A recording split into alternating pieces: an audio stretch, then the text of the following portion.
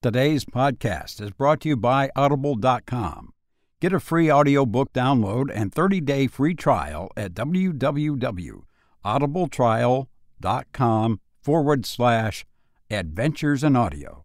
Over 150,000 titles to choose from for your iPhone, Android, Kindle, or MP3 player.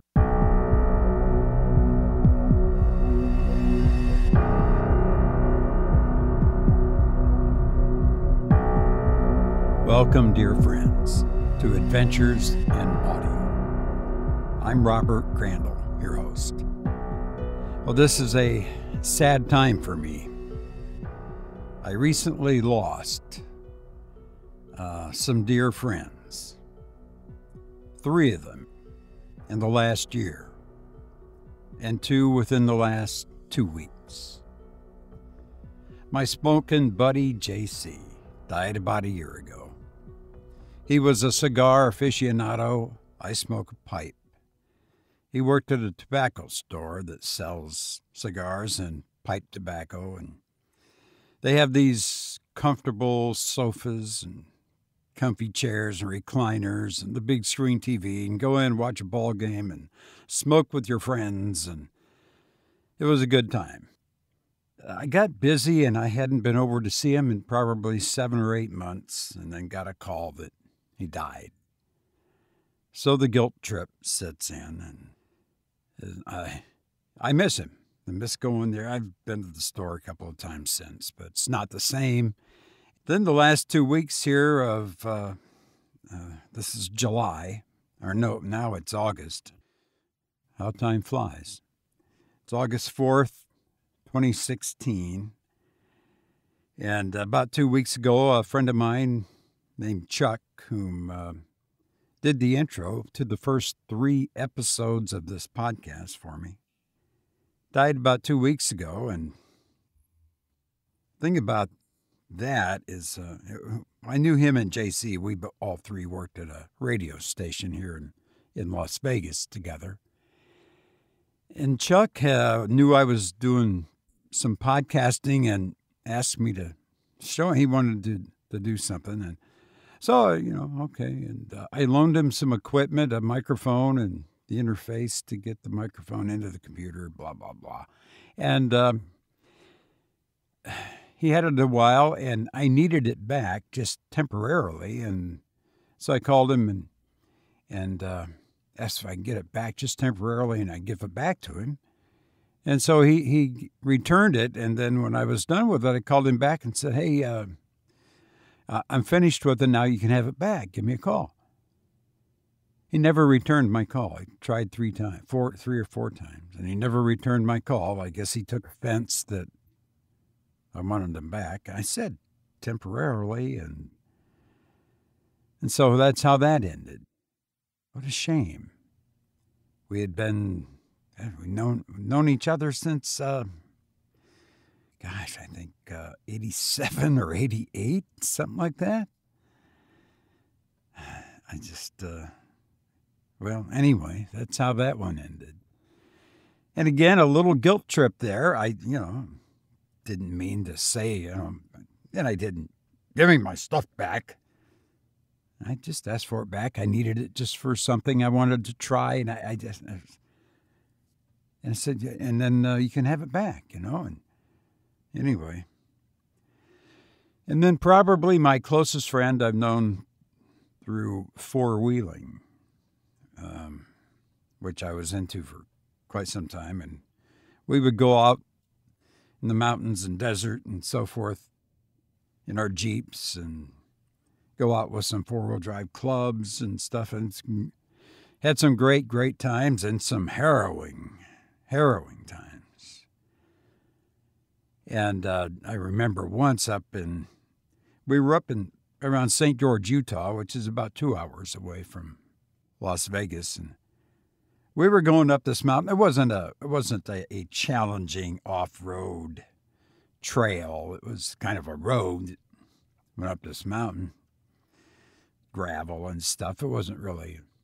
We were just going up this, and I was leading, and John was behind me, and our friend Mike was riding with John, and I got up to kind of this flat spot, a landing like, and I saw the road continue on an incline to my left, so I proceeded up the incline. Well, it was too steep of an incline, and my old Jeep still had a carburetor and not fuel injection, and the incline was too steep and it stalled. And I couldn't get it started, and I'm stuck halfway up this hill. I looked out the window. I had no idea that it was that steep. So I got on the CB. We always had CBs with us. I said, "Hey, I've got a problem," and they were right behind me, and they come up and said, "Oh my God!" And so it took us quite a while to get me down off of that. We had to do it. So if I'd went over that landing, it was a 500-foot drop into a ravine.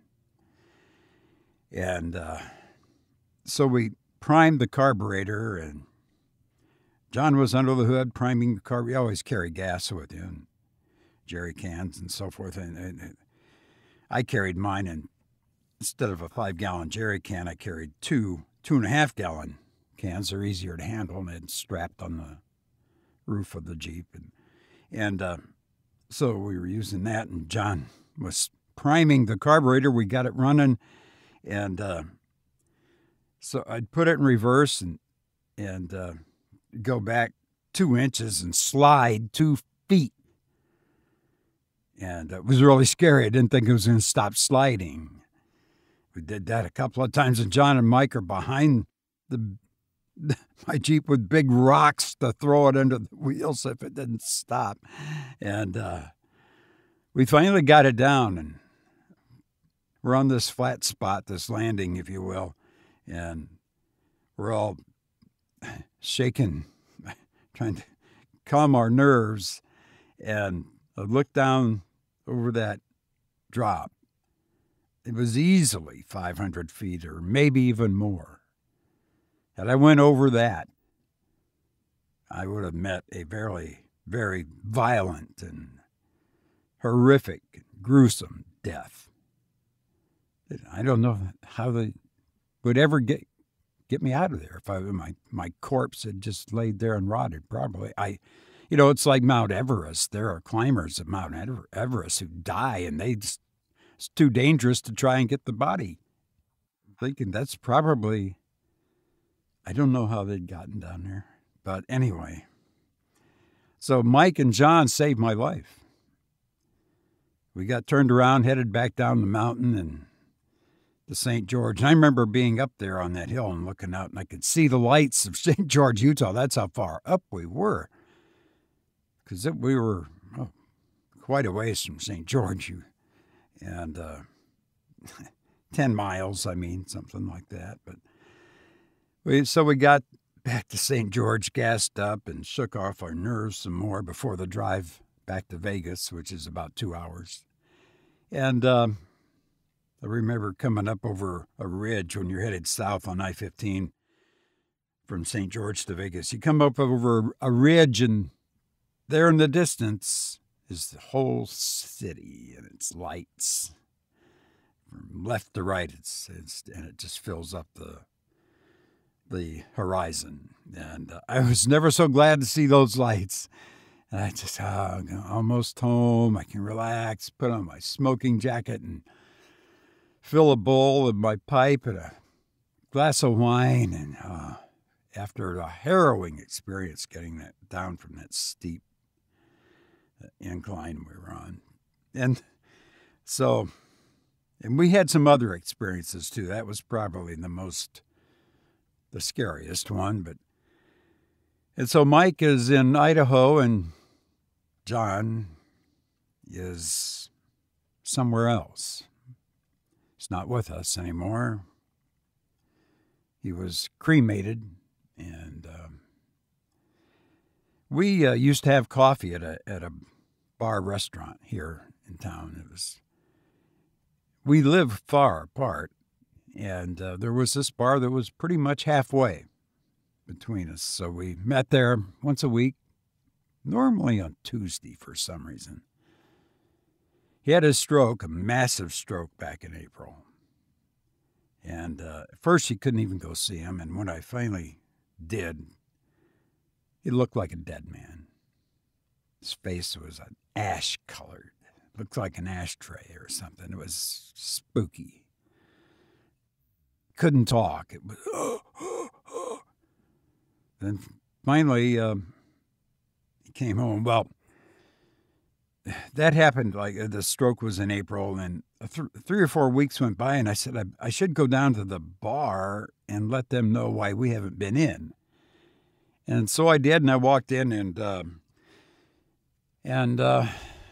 the waitress who waited on us said, she says, "What do we do to make you mad at us?" And I explained to her what happened. She said, "Oh my God, I hope he recovers." Blah blah blah.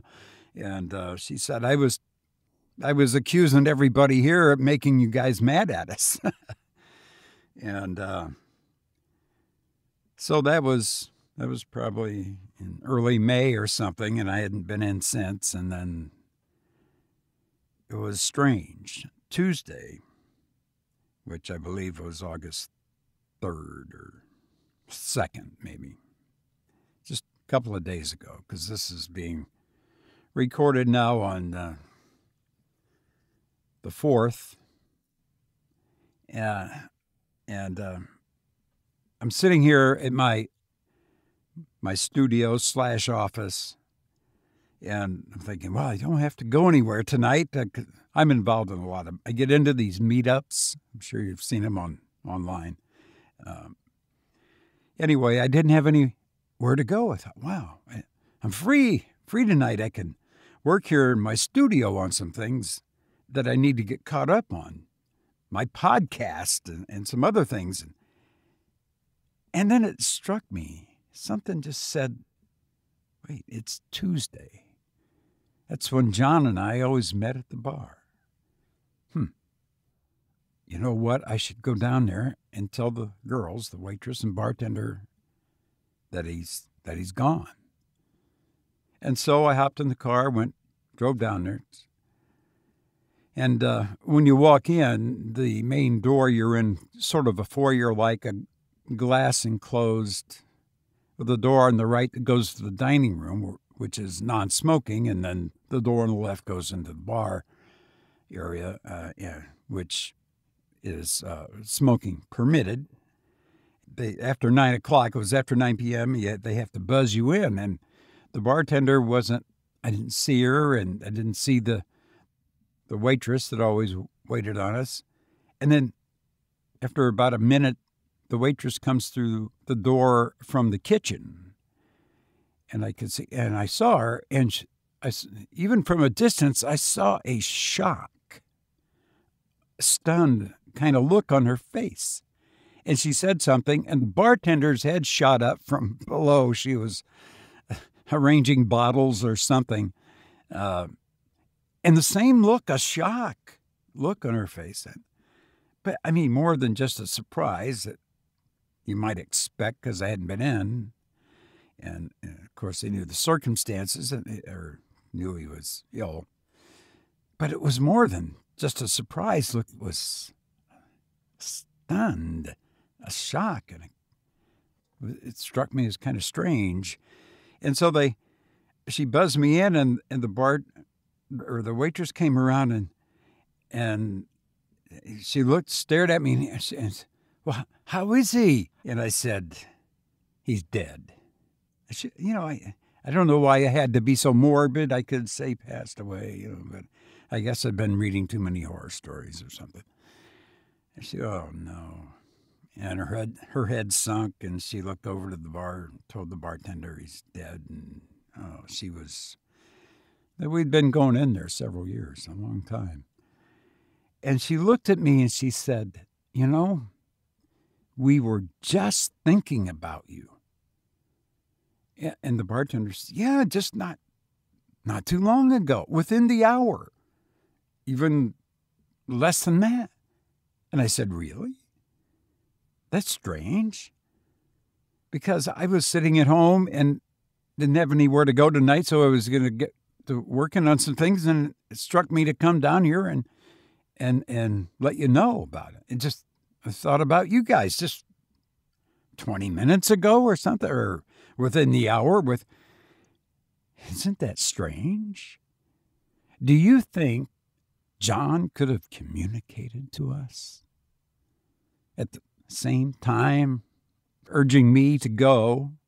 Do you believe in stuff like that? I mean, we do stories of that kind on this podcast, ghost stories and stuff.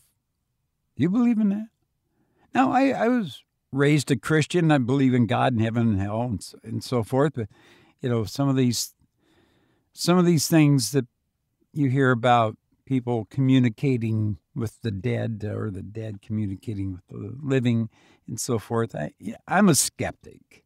I hear stuff like that all the time, and I just disregard it. But it's strange, isn't it? Strange. I mean, I was in a seance once, long time ago. Some guy said, and he got up and he ran out of the room, and it never did anything for me. Maybe my skepticism wouldn't let it or something. I don't know. But that was so strange. We were just thinking of you, and I was just thinking of them. I don't know. It's kind of uncanny. So anyway, we chatted a little bit, and she said, "Do you want to stay for a cup of coffee?" And I looked over at the table where we normally sat. And I said, "No, I can't right now. I got to go." And so we hugged, and it's been nice, and maybe one of these days I'll get in here. I don't normally get over to that part of town. It was just halfway for John and I, and so it was a perfect spot. But I normally don't get over there that much, and so I probably won't be in. Aside from the memories and so forth. So I walked out to my car and got in the car, backed up, looked at the building one last time, got out onto the street and headed home. Took this drive one more time. And it's a long drive. It's a ways from where I live. And I got home, I pulled in the driveway and turned the ignition off. And I sat there for just a second and thought, the end of a chapter. And so, dear friends, you are indeed dear friends. And I'm sorry to wear my heart out of my sleeve. You've probably been through it yourself. If not, you will. And it's always, I guess, death is part of life. We're always going to lose friends or family members and so forth. And it's just the way it goes. It just is. I have other friends, but none as close as those three, and especially John. So that's where I'm at, and I appreciate your listening to this podcast. It's not a vast audience at all, but it grows. There's more downloads every month, and I really don't do much marketing for it. It's kind of a practice thing, really, just to practice my long-form narration and multi-track audio production, which if you're not into that, don't know what I'm talking about. And if you are into it, then you know what I'm talking about. But I really appreciate your listening. And, something that's pretty cool about the internet is there are listeners all over the world.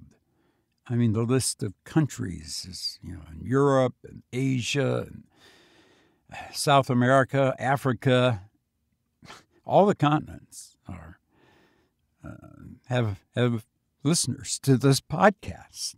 That thrills me. So you're very much appreciated, and I hope that you'll continue to listen. And John was always pretty candid. He would say, well, that one was no good. You need to do it over. Not doing it over. They're too much work. The way it turns out is the way it's going to stay. And and then he would also say, oh, wow, that was a good one. That was a good one. He never pulled any punches. And your comments are always welcome, too, either on the website, adventuresinaudio.net, or my email is robert.c850 at gmail.com. So that's where I'm at today. I hope you're in better spirits. Thank you for allowing me to wear my heart out on my sleeve. So let's get going with the story for this episode. Once again, I want to remind you of the free offer from audible.com. Just for signing up for their free 30-day trial, you'll receive a free audiobook. Choose from over 150,000 titles in any genre you want. You'll find audiobooks for the kids and teens, and if you like horror stories like the ones on this podcast, they have them and lots of them. The author of this story on this episode is Richard Middleton, and some of the titles you'll find at audible.com with his work. One is called Voices of the Ghost. 2, Mysterious Meetings, Ghost Stories by Mary E. Williams, Richard Middleton, Amelia B. Edwards. There's another one called The Great Ghost Story Collection, over 40 spooky tales. Richard Middleton, E.F. Benson, Robert E. Howard, M.R. James. That should be a good one. Another one is Unlikely Stories, 44 Tales of the Weird and Fantastical. Edith Wharton, Richard Middleton, W.F. Harvey, Thomas Hardy, and more. Another one is British Classic Stories, Richard Middleton and Eleanor Smith and some others. Then The Ghost Ship, which is one of his standalone book. And The Coffin Merchant, that's Richard Middleton also. And they also have the one we're doing on this podcast called On the Brighton Road. And, of course, they have all the others, Edgar Allan Poe and H.P. Lovecraft and Sir Arthur Conan Doyle. If you like, I'm sure that they have all the Sherlock Holmes and his non-Sherlock Holmes work as well. It's all there, everything you could want. And you get a free audio book just for signing up for a 30-day free trial. Go to audibletrial.com/adventures in audio and sign up. And we would appreciate it. In the story for this episode, a man is walking along a road and is suddenly joined by an 18-year-old boy who suggests they are dead. I hope you enjoy On the Brighton Road by Richard Middleton.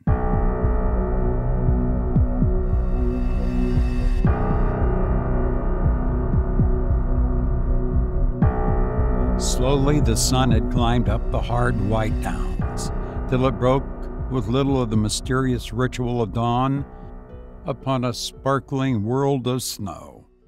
There had been a hard frost during the night, and the birds, who hopped about here and there with scant tolerance of life, left no trace of their passage on the silver pavements. In places, the sheltered caverns of the hedges broke the monotony of the whiteness that had fallen upon the colored earth, and overhead the sky melted from orange to deep blue, from deep blue to a blue so pale that it suggested a thin paper screen rather than illimitable space. Across the level fields there came a cold, silent wind, which blew a fine dust of snow from the trees, but hardly stirred the crested hedges. Once above the skyline, the sun seemed to climb more quickly, and as it rose higher, it began to give out a heat that blended with the keenness of the wind. It may have been this strange alternation of heat and cold that disturbed the tramp in his dreams, for he struggled for a moment with the snow that covered him, like a man who finds himself twisted uncomfortably in the bedclothes, and then sat up with staring, questioning eyes. "Lord, I thought I was in bed," he said to himself as he took in the vacant landscape. "And all the while, I was out here." He stretched his limbs and, rising carefully to his feet, shook the snow off his body. As he did so, the wind set him shivering, and he knew that his bed had been warm. "Come, I feel pretty fit," he thought. "I suppose I'm lucky to wake at all in this, or unlucky. It isn't much of a business to come back to." He looked up and saw the downs shining against the blue, like the Alps on a picture postcard. "That means another 40 miles or so, I suppose," he continued grimly. "Lord knows what I did yesterday. Walked till I was done, and now I'm only about 12 miles from Brighton. Damn the snow. Damn Brighton. Damn everything." The sun crept higher and higher, and he started walking patiently along the road with his back turned to the hills. "I'm glad or sorry that it was only sleep that took me. Glad or sorry. Glad or sorry." His thoughts seemed to arrange themselves in a metrical accompaniment to the steady thud of his footsteps, and he hardly sought an answer to his question. It was good enough to walk to. Presently, when 3 milestones had loitered past, he overtook a boy who was stooping to light a cigarette. He wore no overcoat and looked unspeakably fragile against the snow. "Are you on the road, Governor?" asked the boy huskily as he passed. "I think I am," the tramp said. "Oh, then I'll come a bit of the way with you if you don't walk too fast. It's a bit lonesome walking this time of day." The tramp nodded his head, and the boy started limping along by his side. "I'm 18, he said casually. "I bet you thought I was younger." 15, I'd have said." "You'd have backed a loser. 18 last August, and I've been on the road 6 years. I ran away from home 5 times when I was little, and the police took me back each time. Very good to me, the police was. Now I haven't got a home to run away from." "Nor have I," the tramp said calmly. "Oh, I can see what you are," the boy panted. "You're a gentleman come down. It's harder for you than me." The tramp glanced at the limping, feeble figure and lessened his pace. "I haven't been at it as long as you have," he admitted. "No, I could tell by the way you walk. You haven't got tired yet. Perhaps you expect something on the other end." The tramp reflected for a moment. "I don't know," he said bitterly. "I'm always expecting things." "You'll grow out of that," the boy commented. "It's warmer in London, but it's hard to come by grub. There isn't much in it, really." "Still, there's a chance of meeting somebody there who will understand." "Country people are better," the boy interrupted. "Last night I took a lease of a barn for nothing and slept with the cows, and this morning the farmer routed me out and gave me tea and toke because I was so little. Of course I score there, but in London, soup on the embankment at night, and all the rest of the time coppers moving you on." "I dropped by the roadside last night and slept where I fell. It's a wonder I didn't die," the tramp said. The boy looked at him sharply.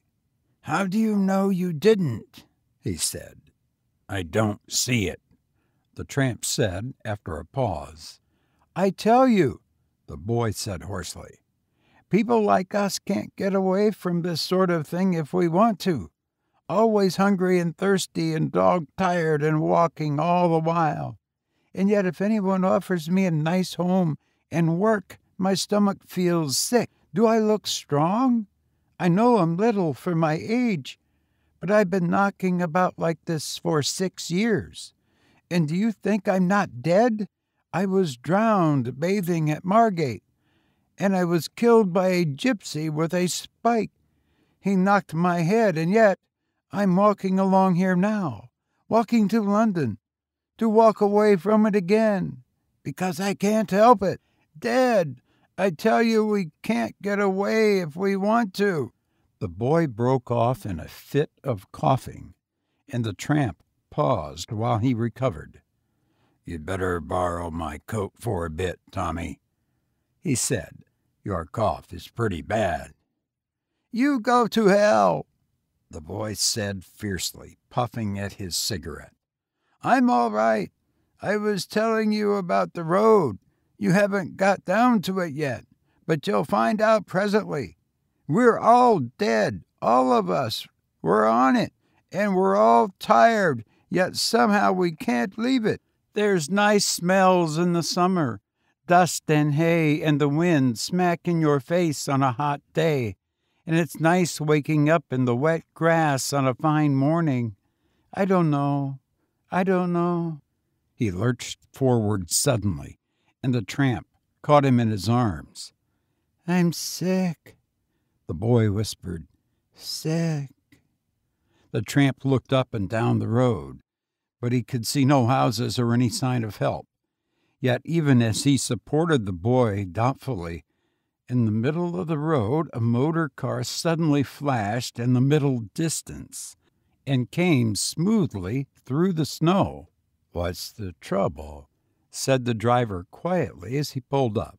"I'm a doctor." He looked at the boy keenly and listened to his strained breathing. "Pneumonia," he commented. "I'll give him a lift to the infirmary, and you too, if you'd like." The tramp thought of the workhouse and shook his head. "I'd rather walk," he said. The boy winked faintly as they lifted him into the car. "I'll meet you beyond Reigate," he murmured to the tramp. "You'll see." And the car vanished along the white road. All the morning the tramp splashed through the thawing snow, but at midday he begged some bread at a cottage door and crept into a lonely barn to eat it. It was warm in there, and after his meal he fell asleep among the hay. It was dark when he woke and started trudging once more through the slushy roads. 2 miles beyond Reigate, a figure, a fragile figure, slipped out of the darkness to meet him. "On the road, governor?" said a husky voice. "Then I'll come a bit of the way with you if you don't walk too fast. It's a bit lonesome walking this time of day." "But the pneumonia," cried the tramp, aghast. "I died at Crawley this morning," said the boy. You've been listening to On the Brighton Road by Richard Middleton. I enjoyed being with you, and now I must leave. But I'll be back. I hope all is well. Thank you